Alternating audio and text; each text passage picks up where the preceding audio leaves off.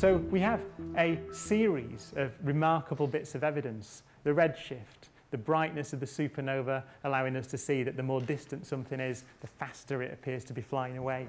The microwave background radiation, the afterglow of a big explosion, and the ratios of the elements, hydrogen, helium, and lithium in the early universe, that all tell us this remarkable story that the universe began in a hot, dense state 13.7 billion years ago.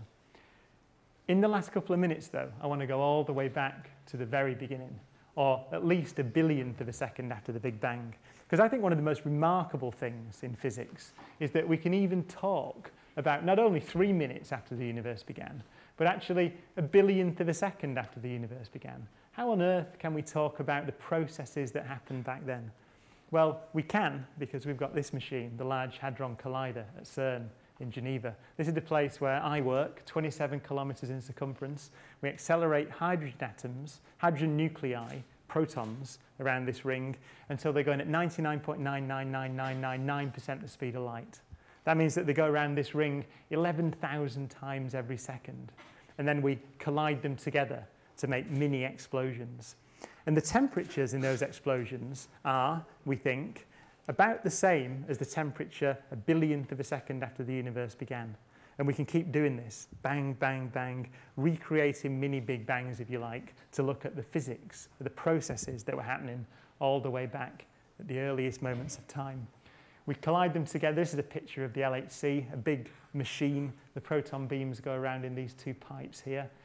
We collide them together inside giant detectors. This is the detector I work on, which was partially built here in Manchester, called the Atlas detector. A huge digital camera, 7,000 tons, 44 meters wide, 22 meters in diameter. Here are some little people stood underneath it so you can get a sense of the scale. Here's a picture when it was being built. Just again, you get a sense of the size and ambition of this project. And there's a little man, a real man, stood in the middle of this experiment. And this is a picture of one of those collisions that happened, well, actually, on the 30th of March of this year. So we're now at LHC colliding particles together, recreating those earliest conditions. What have we found? Well, we found that the universe is made of 12 particles of matter held together by 4 forces of nature. We've also found that there's something missing in our picture of the universe. So something happened in those first billionths of a second after the Big Bang. And that something is that things got mass. So literally, if you look at your hand now, it's a solid thing. It's got mass. You've got mass. The particles in your body have got mass everywhere you look. That's the place where our understanding of the universe stops at the moment. And that's the place that the LHC is beginning to explore. And I'll show you one more piece of absolutely crazy maths. There it is. That is the summary of our understanding of the universe as it is today, but with a guess for how particles in the very early universe got mass, which is this bit. And the LHC is checking this bit. So by the time actually you, if you decide to do physics through to A-level and come to university, by the time you get to university, it may well be that we know whether that bit is right or whether that bit is wrong. And you should be learning about what happened in the first billionth of a second after the Big Bang and how things acquired mass in the universe. So I think that's a remarkable story. I think what I hope I've done is gone back from today, the formation of the moon, the fact that the Earth has an atmosphere, and then sweep back in time to show you some evidence for the fact that we believe that we found out that the universe began 13.7 billion years ago in an immensely hot, immensely dense state.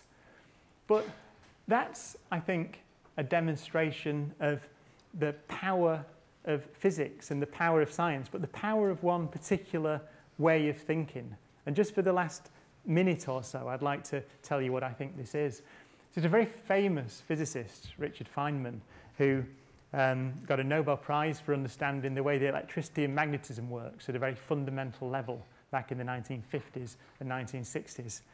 And he used to say that the key to science is very simple, right? Very simple indeed.